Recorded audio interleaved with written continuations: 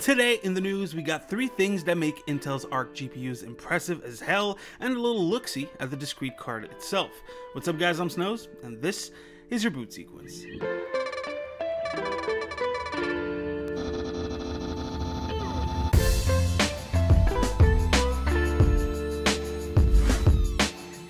Alright, so ever since the middle of 2018, and yes, that's how long it's been, we've been waiting for Intel to bring out their own line of discrete graphics cards. I mean, sure, we got some integrated graphics in 2020, and DG1 made its first appearance in 2021, but I'm talking real discrete graphics, you know? Something built and made for content creation and gaming.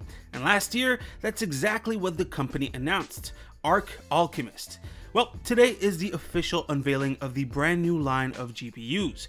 Well, for laptops. I know, it's a little disappointing that we don't have information on the desktop variants, but hey, they said it was coming in the summer, so we're not too far off. In any case, with Arc Alchemist, the company is introducing a couple of features that are pretty amazing. First, let's talk Media Engine. Now, you might have heard me rant on AMD's 6500 XT, and that's because it basically doesn't have a media engine. You can hardly encode anything, and that makes it a bad all-arounder card in my opinion. Well, the opposite is true here with Arc. It has all of the decoders and encoders you would want. The XE Media Engine supports up to 8K 60 frames per second at 12-bit color for decoding, which is insane, and up to 8K 10-bit encoding. Both AMD and Nvidia barely touch 8K 30. But that's not it. While everyone now supports AV1 decoding, for the first time on a GPU, Intel's Alchemist supports AV1 Encoding. The XE Media Engine would apparently do that 50 times faster than software AV1 encoding.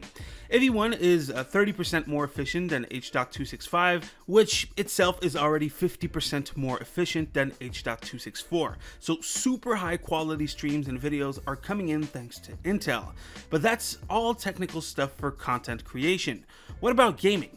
Well, some of you were asking if Intel would have a technology like AMD's FreeSync or Nvidia's G-Sync. You know, a technology that would prevent screen tearing during gaming. Well, they do. First, they'll support Adaptive Sync, which is the equivalent of AMD's FreeSync. So that's great. But they also introduced something called Smooth Sync, and I can't believe no one has thought of something like that before. So if you have a monitor with a fixed refresh rate and you wanted to have the fastest frame rate possible, you would disable VSync and unfortunately suffer the consequences. You would have screen tearing. Well, with Smooth Sync, you'd still have screen tearing, but instead of a jarring split in your screen, Smooth Sync applies a dithering filter at the cutoff of the frame. That means that the tearing should be a lot less noticeable, like you can see here. The tear is still there, it's just less noticeable. And lastly, for the things that caught my attention, we got Intel's Arc Control. It's their version of AMD's Radeon software or Nvidia's Geforce Experience. Honestly, Control looks pretty full-featured for a first iteration. You can monitor performance metrics like GPU power, temperatures, clock speeds, and VRAM, and you'll have some overclocking features. Now keep in mind that overclocking seems to be a desktop-only feature, so we'll have to wait for that. You also have streaming features to stream to third-party websites like YouTube and Twitch, and features similar to Nvidia's broadcast. Something where you can blur the background of your webcam, remove it, or auto-frame the camera. At this point, Intel's Arc Control seems to have more features than AMD's software, and they even got to throw some shade at Nvidia with the whole no login required. So yeah, those are the things that I found most interesting about Intel's upcoming Arc GPUs. If you want the specs or a technical analysis on those GPUs, I'm sure someone else is going to have a video about it as soon as the embargo lifts.